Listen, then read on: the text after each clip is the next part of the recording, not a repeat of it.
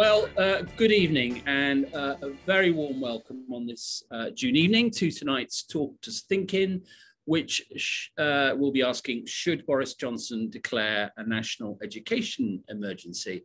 We were piped in there by the School of Rock over some actually fairly serious slides about the situation as it is now.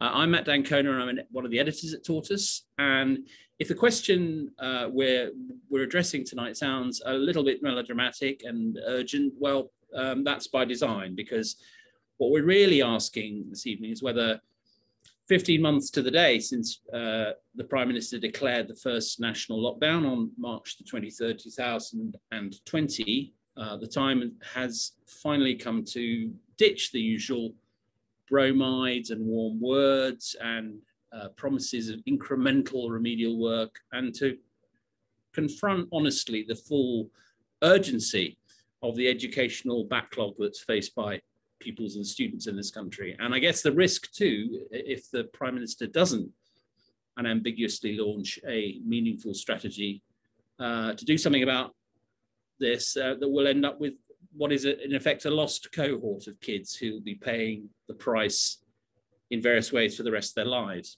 So as ever, the purpose of our Think-Ins on Open Newsroom is to hear from you.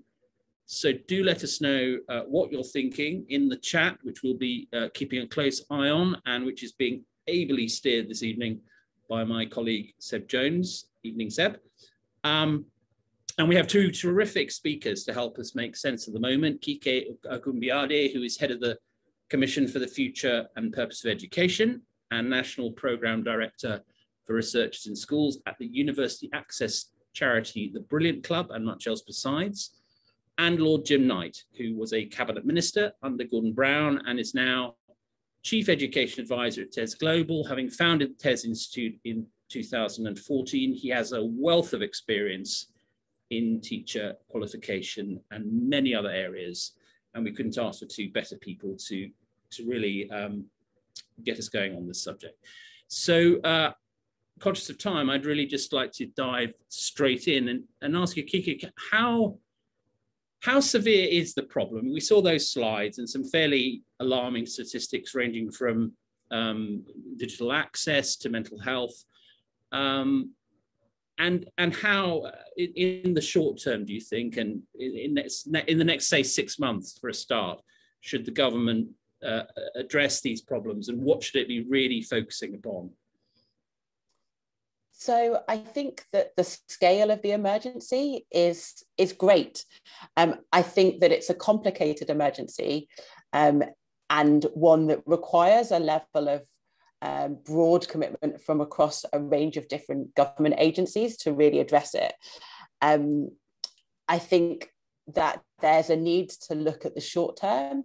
And I think it's really important to recognise the lost learning, but I think it's also, and what I've heard from lots of parents and young people that I've been talking to in focus groups I've been running recently, is that there's a much broader range of things that they've missed out on in terms of social skills and experiences, things like Duke of Edinburgh Award trips, that they feel will make a real difference to their long-term life chances. And we need to look at how we can address those sorts of things in the short term. But I also think that now is the moment to think about some of the things that take a long time to change. Things like teacher recruitment and retention, things like the way that our exam system works and how curriculum planning is done. Those aren't things that can be changed overnight, but if we put them off further into the future, we won't make the changes that need to be made in time for any of these young people. So what I'm hearing is that we need a tactical and a strategic response. And also very interesting point about the aspects of education which are not narrowly academic and cognitive, and how to catch up on those, because actually, nearly a year and a half in the life of a 7-year-old or an 8-year-old is an eternities, and to lose that is quite a deficit. And what sort of looking at that just for a minute, the sort of social formation aspect, what can be done to help people catch up? So I think that getting the balance between the recognition for them to catch up on lost knowledge, but not necessarily doing that in a way that doesn't give them both the time and the nature of how they work is a really key thing. So the difference between whether you can get them to miss out on the lost knowledge that they've missed through individual activities versus group activities. I think those little things from a pedagogy perspective make a difference, and we need to give teachers the time and the space to plan activities in a way that allows them to do all of that sort of catch up across the broad spectrum. And I think we need to trust schools and give schools the space to think about how they best respond to the context that they're in. And different schools have had different COVID experiences in terms of the amount of time they've had shut. I think we need to recognise that primary and secondary schools and early year settings have all had to operate in very different ways. And so I think we need to make sure that there's a level of trust put in the profession to choose the right way to catch up, because they know the young people well enough, as like better than anyone else. So obviously not an auspicious start to this when it was announced that as was in one of the slides, that the recovery fund was not to be, had been hoped, 15 billion, but 1.4, which prompted the resignation of Sir Kevin Collins as the catch-up chief. What was your reaction to that? And do you think did you feel at that moment that the prospects of recovery were stillborn, or that they can still be given some animation? So I think it was a disappointing moment, but I think that hope is not lost. So I think that there are lots of ways to think about what changes we might need to make that will aid the recovery. I think a big part of that is about trusting the profession, trusting teachers and head teachers, and giving them as much choice as possible as to what they need. I also think that we need to really, really ask the question, like, what are we catching up on? And what's the future we want to build towards? It's not just about getting people to where they would have been if there hadn't have been COVID. I think it's about saying, actually, where we wasn't necessarily good enough for a really large number of young people anyway. So we need to be talking about solutions going forward that fix the problems that have been in the system that very much predate COVID. That's right. It's really interesting, because I think that one of the things that I sense is that the system has been revealed to be very inflexible, very geared to standardized testing, very industrialized, and that it needs, in this situation, and perhaps to your point, to be much more flexible, much more able to offer bespoke services to children, which it isn't currently configured to do. Jim, we'll come back to Kiki in a second, but Jim, can I come to you? And I suppose it seems that the first task that's going to be facing teachers when the new term starts, and we hope that by that stage, most, if not all, of the restrictions will have been lifted. The first task that they're going to face, amongst many, is going to be, I suppose, diagnostic. You know, how much each pupil has suffered educationally during this period, and is it feasible to carry out that kind of diagnostic under the present arrangements? Do teachers and schools have the resource to carry out that kind of analysis?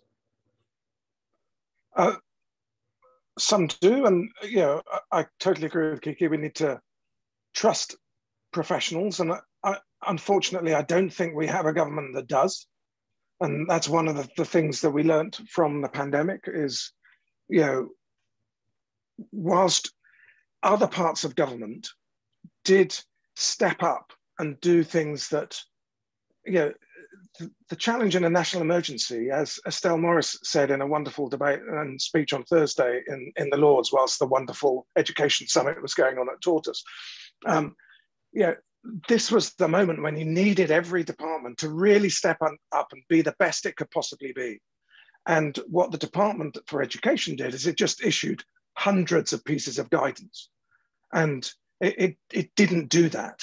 And it didn't trust professionals. And, you know, and the schools minister is looking to deprofessionalize even further in terms of what he wants to do with initial teacher training. But I don't want to be overly political, but I do want to say we've got a fundamentally broken school system that was fundamentally broken before we went into the pandemic. But it's been, yeah, the pandemic has shone a light on quite how broken it is, the extent to which if you are born into poverty, you will be disproportionately likely to be unhealthy, and you'll therefore be disproportionately likely to struggle at school, and you'll therefore be disproportionately likely to realize the opportunities that the country offers you. And that's also not geographically spread evenly. There are some areas where that is a particular problem. And that, you know, it is really shocking that we have a school system and a design for our system, for our curriculum, for our school structures, et cetera, that at its very best only serves 2/3 of our young people well, and therefore fails at least 1/3. And it does so partly because it is obsessed by knowledge. It's obsessed by cognitive development of children, and not by the rounded social, emotional, and physical literacy of children, alongside the importance, which is obviously valid, of cognitive development.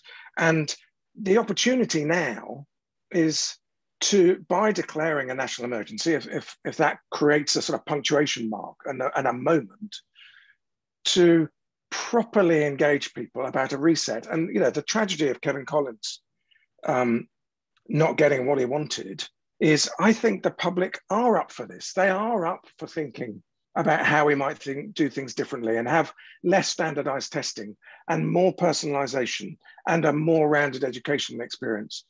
And, you know, Estelle in her speech, the last thing I'd say, Matt, before I allow you to come in again, was she just reminded us of what happened after the Second World War. So in the last great moment of national crisis, you know, a great wartime leader then was defeated and a new government came in. And, you know, what did they do for children?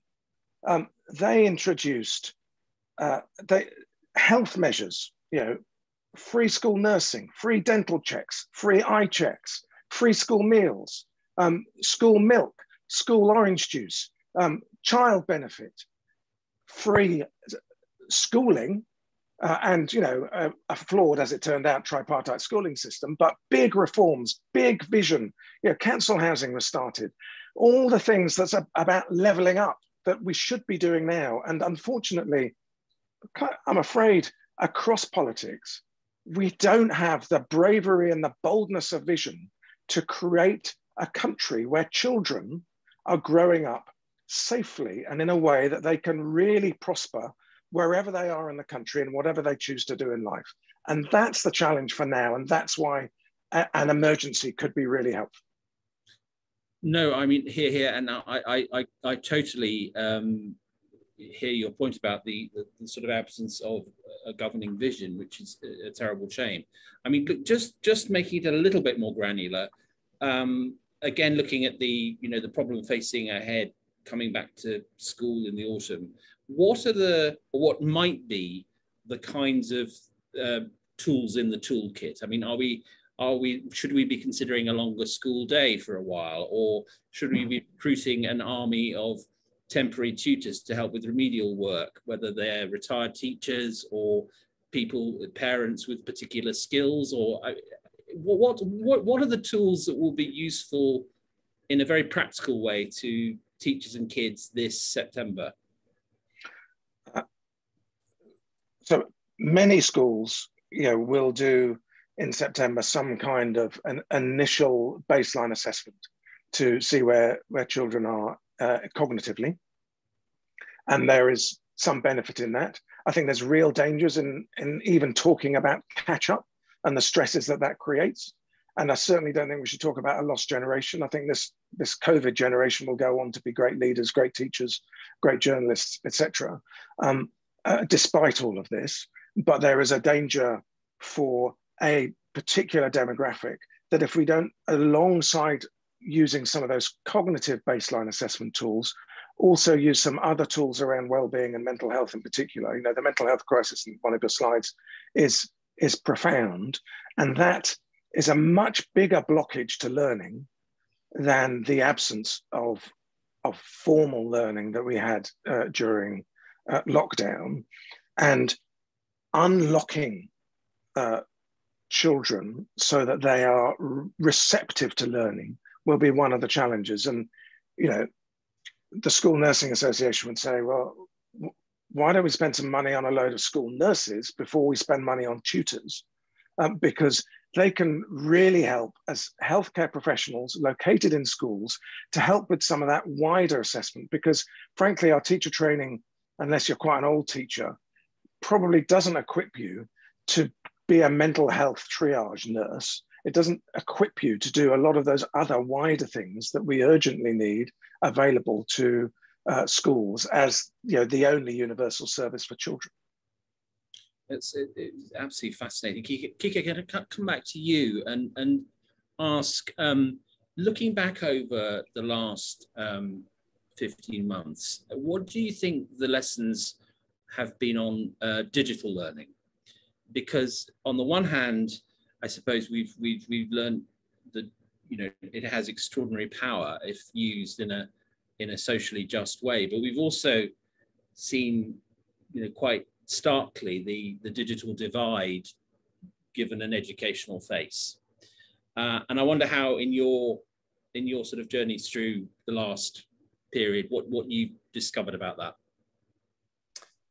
So I think that's a really good question. I think you're right to pinpoint the digital divide. I think it's less of a divide and more of a spectrum. And I think that that's worth recognizing. There are a whole host of families where like access to technology and remote learning hasn't been an issue. And actually there's been some young people who have been more able to participate in learning because they don't have the pressure of being in a classroom, and actually they can all contribute simultaneously. And so they've perhaps had the space and the time to reflect and give their answers through a chat function in a way that they might not in class. So we have to recognise that for some young people, there's been a real benefit. I think, though, that we need to recognise there's been lots of young people and lots of families where so much stress has been caused as a result of not having devices and feeling an extra level of exclusion, both socially and from learning.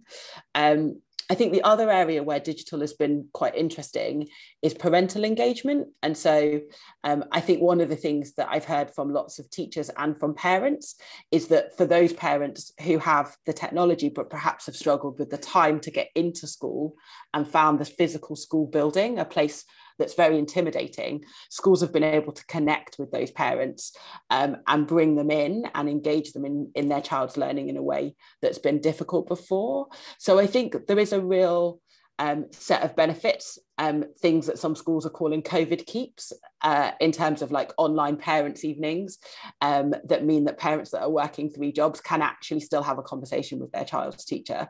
But there is a whole host of people who have been really, really excluded. And we need to recognise those challenges and think about how we respond to those. And do you think, have you changed your opinion on the quality of digital, or rather there had been a trend, I think, before the pandemic to believe that there was going to be an inexorable rise in digital learning, and that this was simply an alternative way of doing what we had done hitherto in real life. I think there has been a certain backlash against this, in a sense that actually, you know, in-person teaching is better than perhaps we've given it credit for. I definitely think my experiences from talking to the teachers that I work with on our Research in Schools programme is that in-person teaching is essential.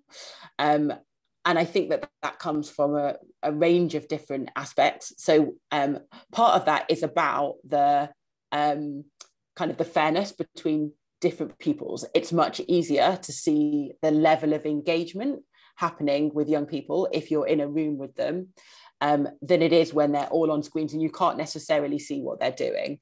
And yes, there are schools and classrooms where that's been able to be gotten over relatively well, but it's still quite hard. But there are things that are easier to do online when every kid has their own access. So whether that's using ways of explaining things with animations that is actually sometimes quite hard to do in a classroom, that you can do more easily via a computer. So I think we have to recognise that it's a nuanced picture. I think that COVID has meant that there are things that we've really had to think again about. So I think teacher CPD is one of those areas where having a national conference where you get to connect specialists in particular subjects up across the country doesn't need to cost what it costs to do it in person and doesn't lose very much from being online. But actually, like the relationships between teachers and young people in classrooms, the trust that is built up between teachers and the pupils that they teach, that just can't necessarily be replicated in an online setting. I think the other aspect of this is safeguarding. And I think that a lot of what we've lost through online teaching is that teachers are one of the kind of main places where we flag issues with young people. And for so many young people, things have not been raised, and the relationships with social services have meant that lots of young people have gone under the radar when people need to be stepping in and making a difference to quite traumatic circumstances. No, absolutely. Jim, if I can come back to you, what lessons have you learned about inequality during the pandemic and what we should do about it? And, you know, we've talked a little bit about levelling up. You know, do you think it actually has any content yet? And if not, what content should it have moving forward? I don't think it has very much content at all. It's got some bits of money flying around, but I don't have a strong sense of a strategy. Yeah, currently the government's got a skills and FE bill that's going through Parliament, starting in the Lords, and that's an attempt to do some things around extending some of the higher education finance into adult skills more widely, and a focus on adult skills is really welcome in terms of delivering some of the levelling up that's needed, and that legislation will allow essentially local employer partners to sort of set the agenda in terms of what adult skills are being developed, and that might work. I think there are all sorts of flaws with the bill, but you know, if anywhere you look around the world, adult skills, it has to be one of the top priorities for any government, just because of the accelerated rate of de-skilling that is going on in the labour market. You know, even by algorithm, when we look in areas like logistics, where it's just become a competition between labour and capital as to who's going to be cheapest. And you know, there's a whole swathe of logistics workers who'll be out of a job in a minute if they don't repress their wages. At a school level, yeah, you know, it's just about tutoring, because again, we're just obsessed about, you know, if we can help people catch up their lost learning so that they can then do well enough in their tests, then they'll get their qualifications and then they'll be able to get on, and you know, we'll be back on the sort of core algorithm that our whole education system is built on. Frankly, I think it's all from a bygone era, and we now need to think, you know, we think about social mobility and education as going together as being something that benefits individuals who get those qualifications and go to university and don't look back. And there's some truth in that for individuals. But if we're serious about levelling up, then we've got to be serious about every child in every part of the country believing that they can be prime minister. So it's not whether or not you go to Eton, whether you can be prime minister. It's whether or not you are from a community, and people from a community like yours and who have the same skin color as you and are like you can do whatever they want to do. And that's a development of a mindset that we just don't have currently in our school system. And that would allow for community level social mobility. And that's what levelling up should be about. And we're just a long way short of having a proper strategy for that. No, it's absolutely right. Thanks, Jim. We'll come back to you in a second. Can I go to Sian Woodhead if she's about? Sian. Yeah, hi. Hi, how are you? I'm good, thanks. I was very interested in the point you made in the chat about CAMS, following on from the point Jim made about mental health and so on. Could you, I don't want to paraphrase, so could you elaborate a bit on that? Because it seemed to me that you raised an extremely important point about how we address the mental health crisis. Yeah, I feel like I come on Thinkings a lot and talk about CAMS, so apologies if anyone's heard me before. Talk about it till we sort it. It's, we have, in my area anyway, I'm a social worker, so I work closely with schools, obviously, including CAMS link workers, but they're still overworked, understaffed. So the thresholds have changed massively, I feel, in recent years. So basically now, as far as my experience is, for a child or young person to actually get mental health support, they literally need to be on the brink of seriously harming themselves or having already harmed themselves. Otherwise, it's kind of down to a school counsellor that the school will have brought in, or down to people like myself. One of the families I'm working with, the dad is currently telling the CAMS service, the social worker is doing your job for you. My daughter is telling her that she is suicidal. She's not a mental health professional. And that's the same for people who work in schools. I think there's too much pressure put on people who, like Jim said, don't have that training. And I think it's really important for the future of our young people that there's a more consistent and accessible support with mental health available for everybody. No, it's really interesting, and you know, you said that you always talk about CAMS and all power to your elbow, because I think that this is just something that is going to have to be said and said and said again until the problem is recognised, because it simply isn't at the moment. And the notion that there's parity between the mental health system and the other parts of the NHS is ridiculous. I wonder if we could come to Louise Simpson, who was making some interesting points in the chat. Hi, Louise, how are you? I'm very well. How are you? Good. Again, you had a very interesting sort of reverting to the emergency notion. You had a very interesting suggestion about schools staying open during the holidays. I wondered if you wanted to talk about that a little. Well, if it is such an emergency, what a brilliant opportunity to just you've got no summer, because they've got no summer. So why not use this basically blank 2 months?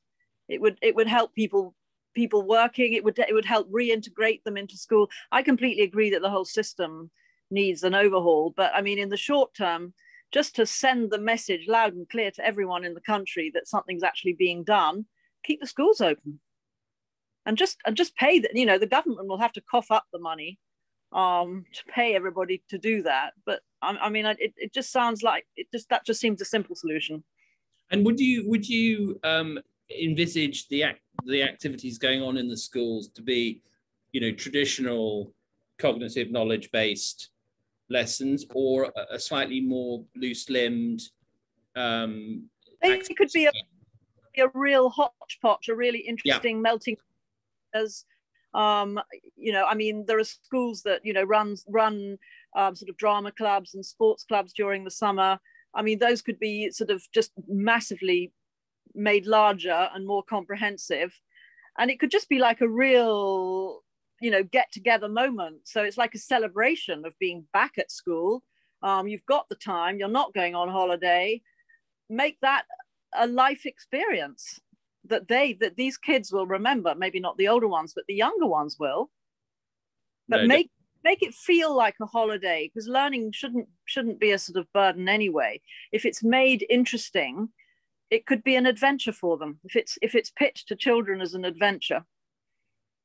Jim asks in the chat, Louise, who would staff these schools, which is, I suppose, a good question, although perhaps one for the DfE to answer rather than you. I wonder, sorry, go on. Definitely not me, but I mean, maybe people, when my daughter was young, I was brought in to talk about the subjects I knew about. And I mean, you could just extend that. So, historians go in and talk about history. I'd done an archaeology degree, so I went in to talk about Egypt, but drama, actors, plays, make it a huge, a kind of festival of school. No, absolutely. Can I come to Daniel Dipper, who I imagine is broadcasting live from Oxford, or are you at home, Daniel? Yeah, I'm still at Oxford. I'm on my last week. I've got 2 exams left before I finish my first year, so nearly done. Right. Well, we wish you well with that. You, I think, had some thoughts on this and wondered what was on your mind about the prospects for education policy. Yes, I mean, kind of, if there's a simple answer of should we declare emergency, I'm definitely on the side of we definitely should. And I think I'd echo a lot of what Louisa just said, really. I think that, learning, it's a whole package. It's not just about actually the academic side of things. I don't really see catch up, the idea of that. I don't see that about getting people to the exact same stage they would have been in their maths in year 9 or whatever. Though we need to ensure that they do have a basic knowledge of that to equip them for later life. But I think exactly what Louise was saying, it's about these extracurricular activities and really, as Louise was saying as well, connecting to the community. So I definitely, I'm very disappointed that the funding wasn't allocated. I definitely think it should be. I think education needs to become a higher priority because, this is the future of our country. And actually, I see that putting money into education, we should see it as an investment in future skills and jobs and growth for the nation.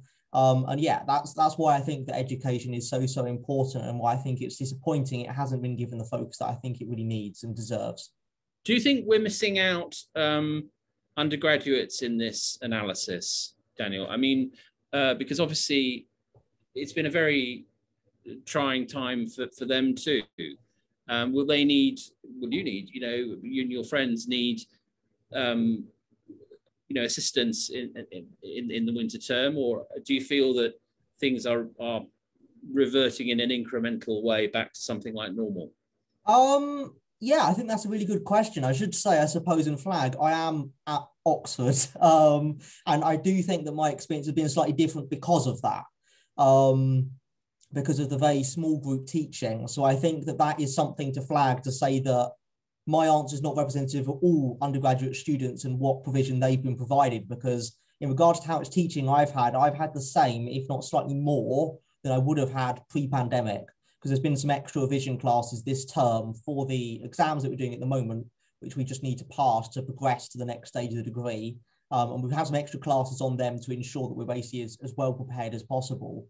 So in regards to kind of my education, I mean, I suffered with COVID for quite a few months. So I think that in some respects, I'm a little bit behind, but I think at the same time, actually, I'm still generally on track with my degree, and I think I'll be okay. I definitely think, though, there should be more revision classes in place and extra provision in regards to particularly, structure of essays is particularly important to my degree. So I think for undergraduates, I think that it depends university by university, but I definitely think that there should be focus on those already at uni, but I'd actually say I would be placing more resources to those who are coming up now, because, my education stopped in March, and then I started university September, whereas these students have had a year and a half of their education being disrupted. So I definitely, if I was university, be thinking, okay, the current undergraduates need some support, but actually those that are coming in now need a particular focus.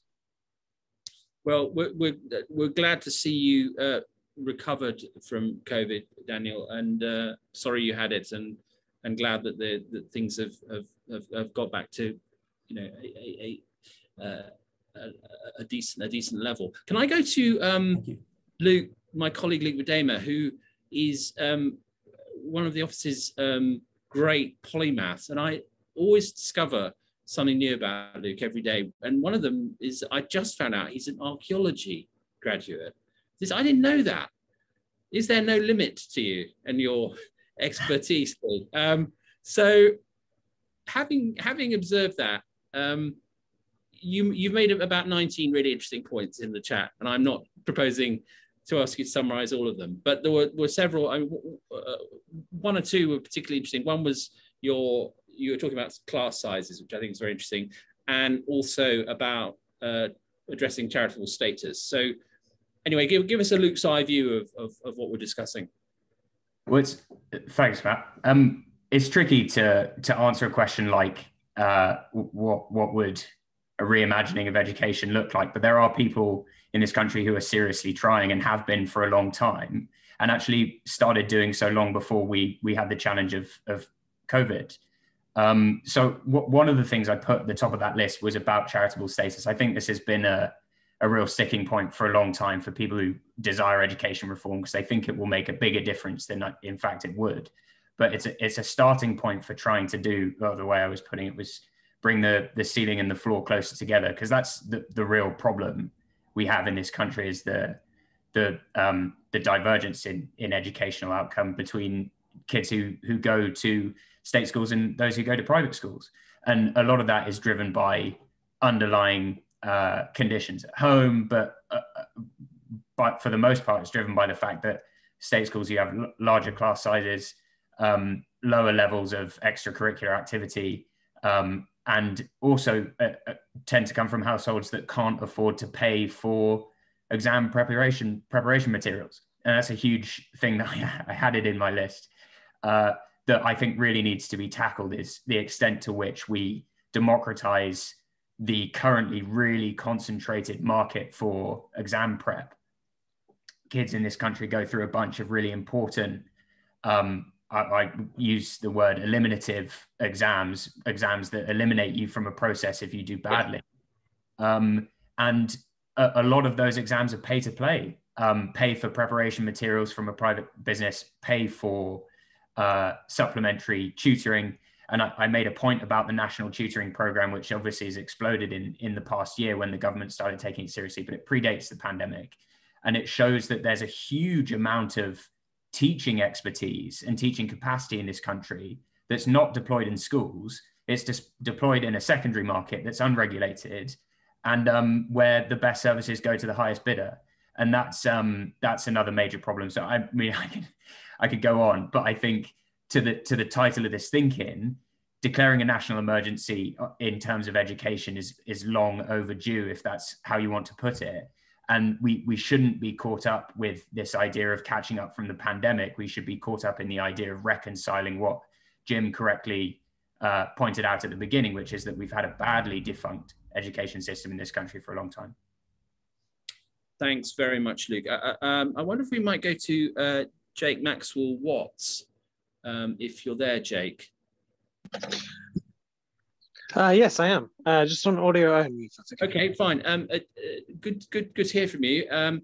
Jake, in the chat, you rather wonderfully opened up the horizons of the discussion by, just sort of offering a vision of what post-COVID education might be. And I noticed the response to it was very positive. Can you kind of talk us through that, because it was rather inspiring? Yeah, thanks. I guess I'm talking from the perspective of a millennial, and thinking about the sort of opportunities that my generation faces, aware acutely of education being more expensive to us than it was in previous generations, housing being more expensive, and the workplace being a much more competitive place. I mean, maybe that's just my perspective, but I know there are various challenges faced by this generation that I feel could require a bit more joined up thinking. And the debate could be about how we change the curriculum within schools or what we do in the education system. But I think it might be more productive to think of the education system as being part of, part of the life cycle of a child, if you like. It's part of health. It's part of preparing us for a longer term future. And I was wondering if we were to think about education in the context of housing, in the context of what we do during summer breaks, in the context of mental health and of community engagement and in job prospects and apprenticeships long term, what would that look like? And it's really just a sort of philosophical question. I don't have any answers to that. No, but it's the right question. And obviously the part of the problem in all of this is that, you know, we've already heard in terms of the emphasis on mental health that the right questions aren't being asked, I think, by policymakers. Can we go now to Helena Sorfanic, who's one of our regular attendees at Think-Ins. Indeed, it doesn't seem right to have a Think-In without you, Helena. Tell us what. Let's take that as a compliment or not, Matt. It's well, the highest compliment, you know, the sine qua non. Tell us what you're thinking about the question tonight. Yeah, I really wanted to pick up on what Jim said earlier about how we don't really have a long-term approach to learning. And I would like to focus more on the adult learning side of this. I think often when we talk about the notion of catch-up, we focus specifically on schools. And I think Daniel pointed out a really interesting point when he said that at Oxford, his learning has continued. Obviously, a lot of it has gone online, but relatively unchanged. And a lot of that is to do with the fact that higher universities like Oxbridge or others in the Russell Group do tend to have smaller class sizes. And when you look at universities like that and you almost take a sort of big schools approach to them, if you will, you see how even between universities, the provision of services has vastly differed during COVID. And it's not fair to kind of generalize university students as having had this singular experience when actually there are certain universities where students have lost out more than others. And I think especially now when we look at graduates and the plights that they're facing, I know that's something Daniel mentioned too, but this situation is only going to continue to get worse. The job market is only going to get more saturated as more people graduate and there are fewer jobs available. And I think taking a much longer term approach to learning, looking at adult learning and looking at skills and retraining is so essential. And it should be considered as part of education rather than something, you know, post-education or to do with employment. Those two things should be considered as intertwined, because ultimately well-being and success in education is critical to well-being and success economically. So it's interesting because ever since I've been writing about education, which takes me back to the 90s, I'm horrified to admit, ministers have talked about lifelong learning and skills revolutions, and it's never meant anything. Mm-hmm. So, but what I hear from what you say, Helena, that we've moved now into a situation where it's that these things aren't just options; they are essential. Absolutely. Yeah. Absolutely. We perhaps need different nomenclature, I think, so that people don't just ignore them, because they are. I mean, particularly the whole issue of skills tends to be eyes glaze over, but actually could scarcely be more important, particularly as tomorrow's pupils are going to be probably performing 3, 4, 5 careers in the time of an extended life. I wonder if my colleague Chris Cook is about for hello, Chris. There he is. Chris, about than whom no one in journalism knows more about education than. I mean, you were the maestro behind the Education Summit last week, and you know you've been on top of this for many years. I mean, what you may be able to hear cooking going on in the background. Yes, well, I mean, you know, you're a multitasker. Tell us what your broad. I mean, looking back over the pandemic period, you know, during which you've done quite a bit on education as ever. What is your view of the way forward? I mean, it's a very broad question, but I'm keen to get your sort of headline thoughts. So I think the in broad terms, I think we should worry less about kids being behind where they normally would be than we people have tended to. I think we should worry more about littler children in particular and their socialization. We should be petrified about what the exam system is going to look like in about a month and a half's time, when these teachers have basically been put absolutely to the mill to generate a set of exam results that everyone knows are going to be disregarded. We've completely wasted huge amounts of potential educational time to deal with, to get a grade so that we can sort of pretend that things haven't been as traumatic as they have been over the last year.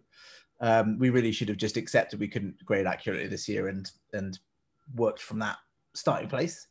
I think that we should worry less about, we should worry more about sort of fulfillment and socialization of little children in particular as our first priority. Everyone has had a rotten year, but no one has had a more rotten year than small kids who are still learning how to be people, been stuck inside all year. I think that's where I would be putting my focus at the moment. I also think the person who produced the estimates about the learning loss, the earnings loss in future and the GDP losses in future from education is a brilliant and esteemed economist. But I'm slightly skeptical about the idea that we can extrapolate from normal losses of learning into a society-wide loss of learning to create these gigantic figures. I mean, fundamentally, every 18-year-old in the country this year is going to have to learn a bit of stuff to get up to where they normally would be at a workplace. And you kind of can't extrapolate from what happens when you have one person missing skills to what happens when everyone misses those skills, because the incentives for employers are going to be very different to normal as well. So that's my sort of, I don't know if that's quite a scattergun. No, it's very helpful. I mean, the follow-up question is, I remember before the pandemic, you said something to me which really stuck with me, which was that Kenneth Baker's 88 Education Reform Act was, after the founding of the NHS, the sort of most enduring piece of public policy legislation that this country had seen post-war. So my question to you is, has the 88 Act now hit the buffers? Is it time for a new structure to be put in place in a fairly grand and theatrical fashion like the 88 Act? So I think you have to take, so it's Ken Baker, and actually sort of, to be fair, like Shirley Williams and Keith Joseph and people before them who sort of did the work leading up to Ken Baker. They put in place this structure so we had GCSEs. So for the first time, everyone took exams at 16, which was a thing that we've sort of memory hold that most kids didn't. In the 90s, we started having league tables. We started having regular inspections of schools. It became no longer possible for kids to go to school, not be taught anything, and leave without anyone noticing. Right? That is the fundamental achievement of the 90s. And it's been a huge success. We've had this enormous uptick in the quality of education for the median child. For most children, education has got wildly, incomparably better since the late 80s. The problem we've got really is that since then, we've kind of become like a golfer with one club, right? We keep trying to use the same tool for a very wide variety of problems. And so we think, well, actually the accountability and inspection drove up standards for a long time really effectively. But the problem, and actually we have quite a good school system for fighting inequality. We just have a very unequal society that it sort of rests upon. The problem we've got though is, from here, you can't just keep beating the horse harder and harder and harder and hoping schools will get better and better and better and better. What you need to do is come up with a way of making the horse run faster, right? Overall, you need to sort of think about whether all you're doing is hurting the horse by increasing all of this accountability without making it go any faster. And I think that's where we've reached, really. I think that's our fundamental problem. You can't just examine and inspect your way to ever higher standards. You actually have to spend more money on teachers. You have to spend more money on training teachers. You have to go for smaller class sizes. You have to have sort of fat in the system so that different sorts of difficulties can be dealt with more easily by schools without needing to have sort of specialist support processes for it. And I think that's sort of roughly where we've got to. We just kind of have to try and have a less lean, more capable school system with more capacity in it. But that's really difficult because that's really expensive. Like Yeah. we've built like a really lean school system that doesn't waste any money, and does pretty well by poor kids, like compared to our international peers. Not well enough, but pretty well. It's just this model kind of at the end of its road, I think. Yeah, absolutely. Thanks. I don't think, to be clear, I don't think you can get rid of. I don't think you can get rid of like the accountability or anything. I think what no, I understand. Is you need to think about bulking up the system, spending more on teachers, spending more on training, spending more on that's. I mean, there's no cheap way through it, basically. No, absolutely. Jim, can I come to you? Conscious that time is marching on. You posted in the chat that you think Ken Baker himself would acknowledge that the 88 Act has hit its sell-by date, and B, if there were points you wanted to come back on that have been made during the discussion. Oh, there's so much. So I've been busy typing to it because I couldn't possibly remember everything I wanted to say. I mean, Ken, who's a colleague in the Lords, he said clearly that he thinks the national curriculum now should finish at 14, and we should, by implication, therefore, we get rid of GCSE exams at 16, which are a kind of redundant punctuation mark that costs a lot of money and costs a lot of time. One of the very few things that endure from my time as schools minister is that we changed the participation age, the education leaving age, to 18 from 16. And now we've done that. We don't need exams at 16, and Ken agrees with that. And Ken, with his UTCs, his university technology colleges, which he talks about at any available opportunity, is him basically saying we've got it wrong in terms of the balance of our system. We have something called the EBAC, which basically is an accountability measure just around certain academic subjects for secondary, and it just excludes the application of knowledge, which is fundamentally important for so many people, and also to engage so many people. And that doesn't mean that we sort people between academic and vocational, because part of the UTC vision is that you can still go on to university, and I think that's right. We talk about STEM, science, technology, engineering, and maths, and really that's just S&M. There's not really that much technology or engineering going on in schools, and Chris smirks at S&M quite rightly, because and that's deliberate. Anywhere, can't take it anywhere. On digital, I would say that quite understandably, most teachers, because they've not been trained in how to use technology for teaching, just tried to replicate the pedagogy of face-to-face teaching and learning online, and that's never going to be as good as face-to-face teaching. But there is a whole raft of work, people like Diana Laurelard's research, about how you can develop pedagogy for teaching online and doing things that are inconceivable in the classroom. And a blend between face-to-face and online is probably better than either face-to-face or online. 100% online is inevitably going to be worse than face-to-face, but blended is better. And we need to properly allow that to happen. And the final thing I'd say is, I've been working with in the adult skills area with a proposition. We're opening a school in London later this year, where there's no prior attainment required. You apply by playing a game for 3 to 4 hours on a browser, and that tests your cognitive potential. You could be illiterate and you can still be accepted.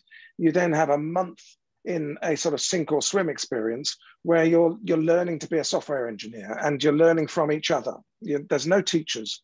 It's a way of learning where if you don't know the answer, you ask the person on your left, and if they don't know, you ask the person on your right, and if they don't know, you ask Google.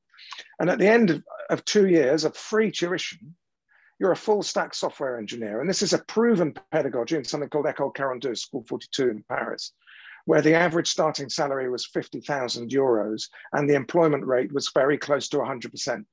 Now, so these new models of skills transfer are emerging that don't need qualifications.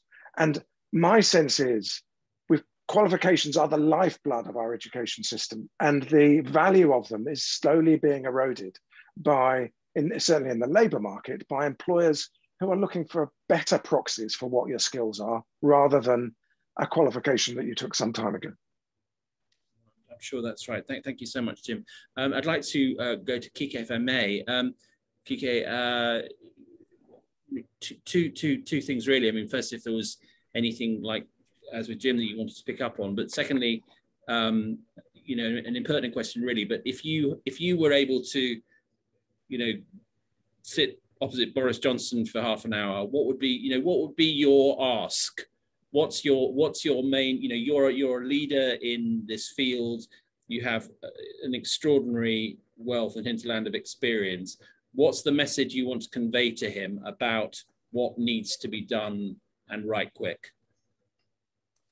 Thank you for that. So I think in terms of things to pick up on, I'd really want to pick up on the conversation about early years and the importance of investing in early years at this stage, because we know that the investment we put in then makes so much more of a difference in terms of closing the gap.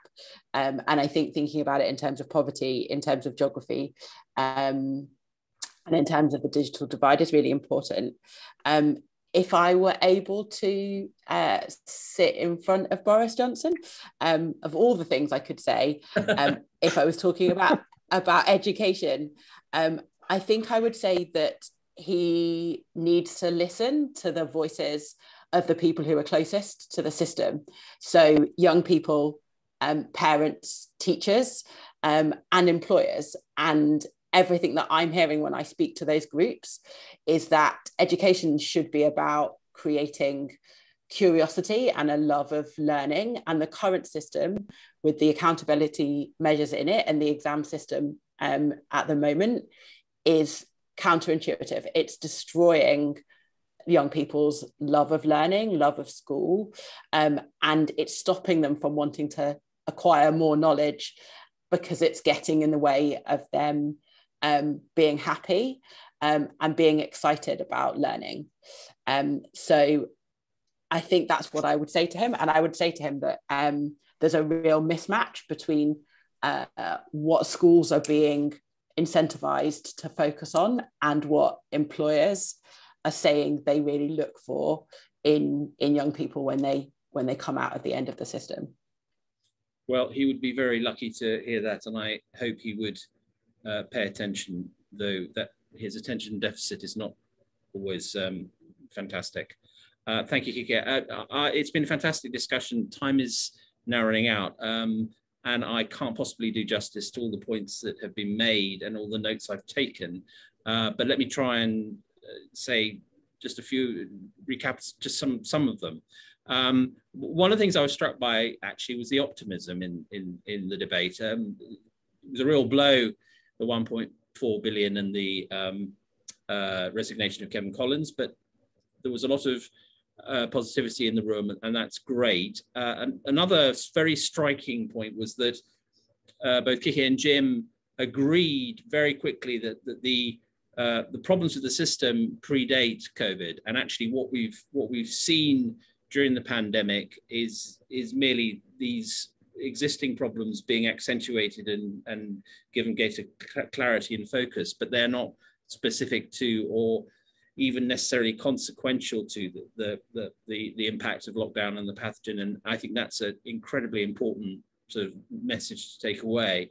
On digital, I was interested in Kike's notion of there being a spectrum rather than a divide, which I'm sure is correct. And Jim making the point that we have to acknowledge that digital pedagogy is different to real life teaching and build that into our assumptions about how to go forward. A very strong emphasis from the off about mental health, both from Jim and Sian, and clearly that is going to be one of the biggest issues with it that all people involved in education and pastoral work in teaching are going to have to deal with. It's clear that the resources are not there, and they should be, and really the costs involved when you think of the overall price of the COVID recovery program, the cost of bringing counsellors and triage nurses, as Jim put it, is really pretty small.